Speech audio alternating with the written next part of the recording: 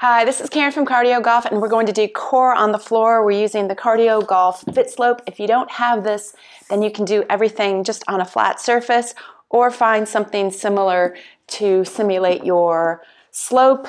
You can get yours at cardiogolf.com. So just go ahead and sit on your feet. Make sure your feet are flat, and then you're just rocking back and forth, kind of activating your ankles, your knees, your thighs. Then just kind of rock back and forth.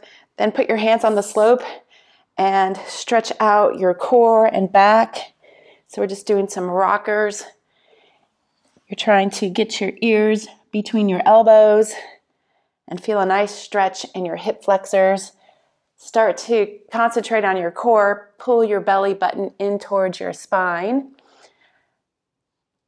Then you can rock side to side, get a little oblique stretch. This is great to stretch out, prepare yourself for all the exercises that we're going to be doing. If you're doing okay with your knees, put one foot forward and get a nice little hip flexor stretch connected to your core. So you want to have these stretched out, and then add a little rotation.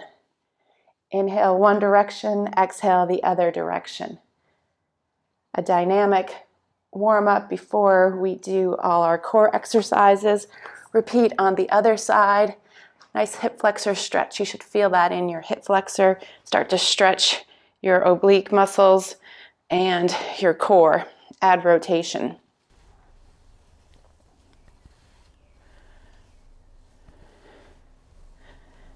That should feel good. From here, turn around and just use your slope as a bench and put your heels together, toes apart. Get a little stretch going in your groin, your inner thighs. Try to straighten your back, roll your shoulders away from your ears, and you're just holding this stretch, maybe rocking a little bit, just trying to feel a good stretch in those inner thighs.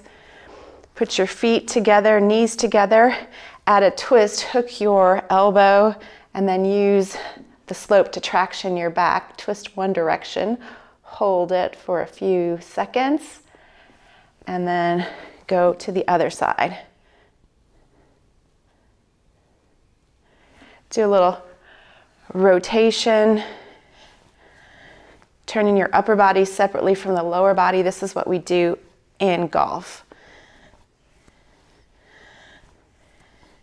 So flip around, and the modification is you're on your knees and your elbows are up on the slope, and you're just hanging out in a plank position on your knees like this. If you can, you're going to go up on your toes, and we're just holding for about 10 to 15 seconds. Keeping a nice plank line, holding your belly, pulling it in. It's kind of hard to talk and do this at the same time. Hold it, hold it, hold it. Come on down. Stretch out your arms. And then the modification is on your knees, stretching out. And this is a great exercise for golfers, especially if you tend to chicken wing. That arm goes this way. So this is great to practice extending your wrist and your elbows. And this is helping you develop some core strength, upper body strength. Really good for wrist strength as well. If this is too much, go back to the elbow plank. And then if you can, you are on your feet, holding a push-up position. Push the slope away from you. Really engage those shoulders, your back, your core, stretching your heels as far away from your head as possible. Hold, hold, hold, and come down and rest. All right, from here, you're going to flip on your back, and the slope weighs 8 pounds, so it's a good medium-sized weight. So we're gonna hold this like this, and then your knees and your elbows are bent, and then you're going to extend your legs and arms, and then you're gonna crunch in and extend out.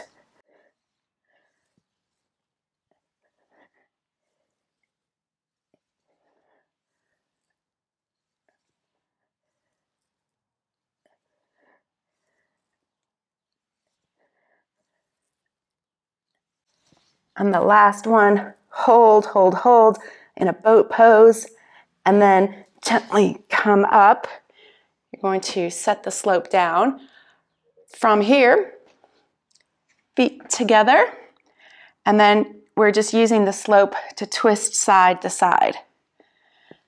So try to turn your upper body over the resistance of your lower body. Twisting in both directions.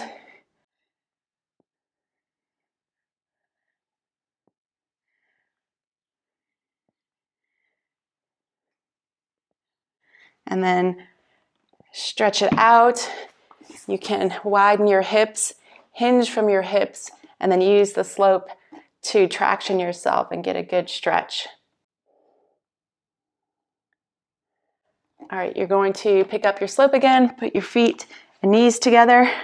This time we're going to sweep down. So as if you're going to set the slope down on one side, bring it to the center, and then set it to the other side. So we're using some arms, some shoulders, and your core.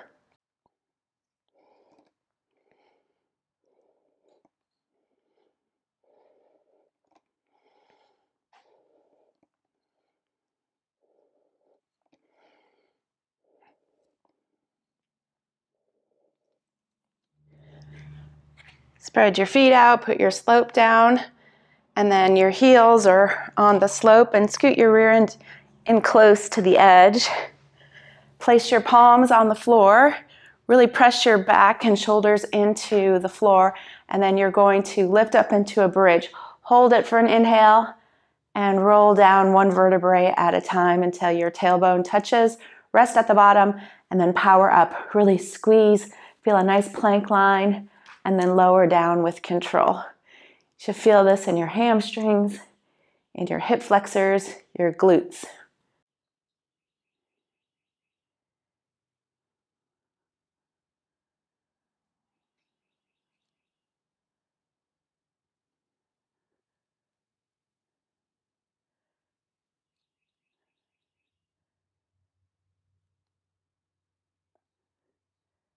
Hug your knees in, massage your low back. It's a great, great, great stretch. From here, you are going to use the slope as a Pilates arc, and then lay your arm down and do a nice stretch, holding the top of your arm and really trying to stretch your obliques.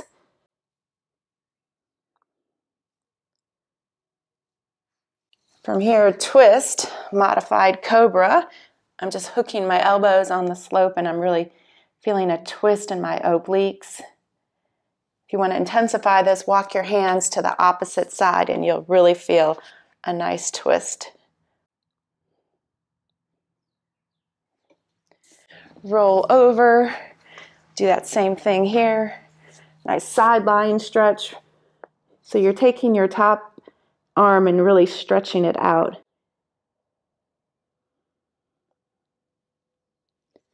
Then you're doing a modified Cobra. Again, these are really golf-like exercises where your upper body is twisting separately from your lower body. Then you are going to stretch out to the other side. You'll really feel this in your hip flexors. Breathe just to let that muscle release. And every time you do this, you should be able to stretch out a little bit more. Great, guys. All right, from here, bring your slope with you.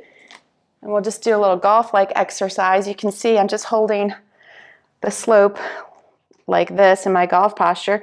And then I'm going to rotate and try to extend my arms down. Now, when I come down, my right arm, because I'm right-handed, stays under the left arm. And then I'm going to rotate through impact and finish the swing. A slicer would go to the top and then the right arm would go over and they would do this action here. And then when they finish, they would try to fix it by doing a chicken wing. So that it's a rotation. There's a little shift, so the right arm comes underneath. Then there's a rotation at impact, and you keep rotating through on the follow through. So this might be a lot for some people. You might just have to work up to this. You might just have to mimic the motion, but this is a great way to practice the movement of your swing. So rotate, shift, rotate.